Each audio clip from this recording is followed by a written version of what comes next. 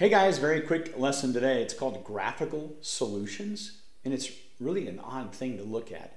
But so far we've learned two ways to solve systems of equations. In other words, let's say you have 2x plus y equals 7, and then 3x minus 8y equals 12 or something. The two ways to do it is either we can use elimination by making these y's the same or the x's the same, adding straight down or subtracting, getting an answer, then getting the other answer. The other way is to substitute, which on this one probably we'd go like this. We'd go, okay, y is equal to 7 and then minus 2x. And then we put down here, we put the y right there. Instead of that, get an equation with x's, solve for x, then solve for y. Well, there is a third way, and this is very strange to watch, but we're going to solve this by graphing. Go ahead and pause it and copy this down. Okay, if you've paused it, this is how you're going to do this. We're going to solve by graphing. Now, which means we're going to graph both of these lines. Now, you might look at this bottom one and go, well, that's pretty easy to do. Y equals mx plus b is my setup. So I'm going to go y is equal to negative x minus 1. So it looks like this. The intercept is negative 1 there, and the slope is negative 1. So you're going to go, just make sure it's pointing down. 1 up, 1 over, 1 up, 1 over. It looks like this, And you kind of draw the line. It looks kind of like that.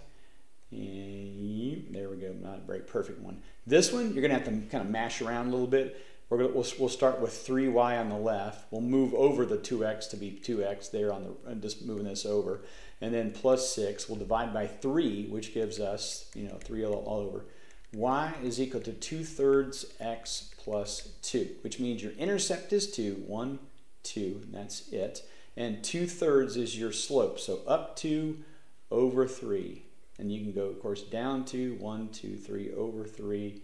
Oops, maybe a little dot there. And then you're going to do this here. And you might notice that it doesn't, yours will look better than mine because you'll have a ruler probably doing it better. But it doesn't look like it really crosses at a certain, way.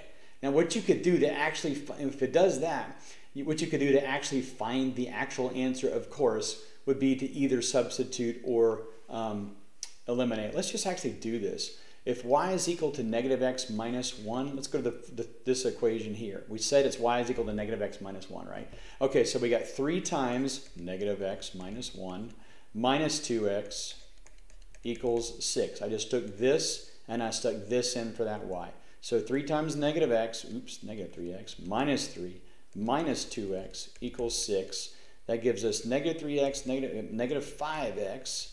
And then I'm going to move the 3 over. That turns it into 3 positive, plus 6 is 9. And then I divide by negative 5, and the answer is 9 over negative 5. Now, 9 divided by negative 5 is negative 1.8.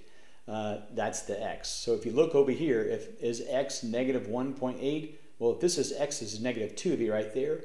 But it looks like the place where these two lines cross, that's your answer, is right there. That's negative 1.8. Okay, now if you found the y after this, you could just go 9 over negative 5. Okay, so in other words, I'm going to take this one.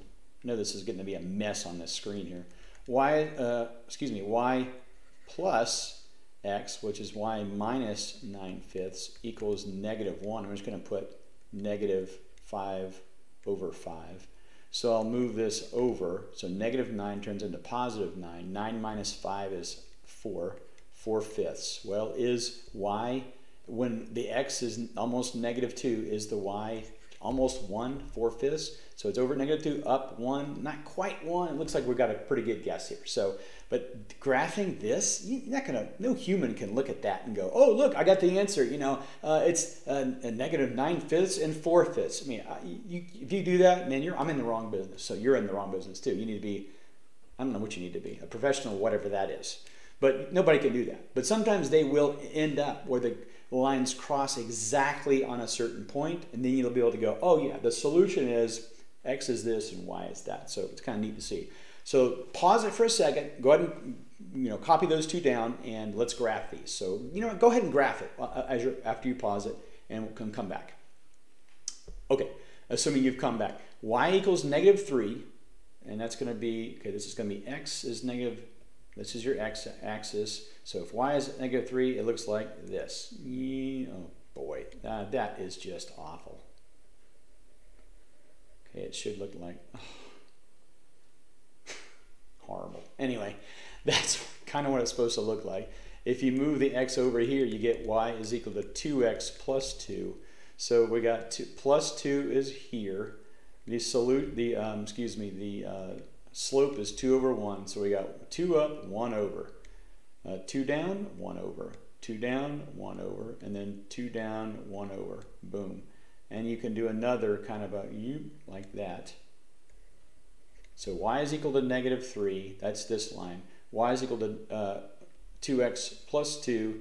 That's your answer. Now you might again look at this and go, it didn't quite add up exactly. But let's just try to figure it out. So if y is equal to negative 3, well, you know it's going to be negative 3 for the y value. So that's here. So the x value, let's just put it in there. So y is negative 3. Let's put it right there. Negative 3 minus 2x equals 2. All right, so negative 2x, I'm moving this over.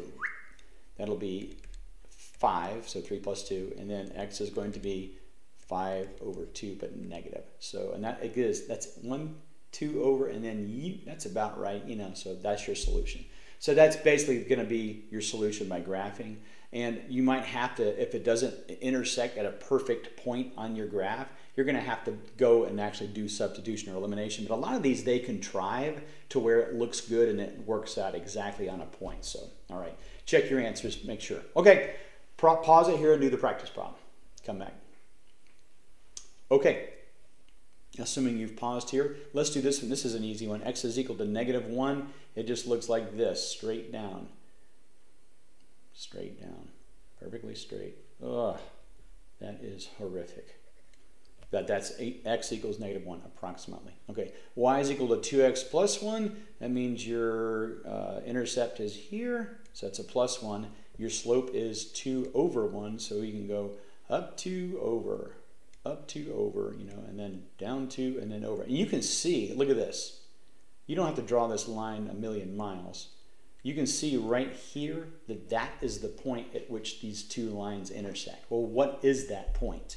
If you were in 8th grade or something and they said, we're going to learn how to graph, what is this circled point? You would go, okay, that's the x-axis, that's the y-axis, so it's going to be negative 1, and then, oh, negative 1 again. So the answer is negative 1, negative 1. In other words, that's your x, that's your y. Well, that's the same thing as the answer. We already know x is negative 1. They told us. This one here, we can figure out and prove that y is negative 1, because since x is negative 1, we can go y is equal to 2 times negative 1, or negative 2, plus 1. Well, what is negative 2 plus 1? Negative 1. Just proves that it works. So anyway, another way to solve systems, and have a great day doing your problems. See you next time.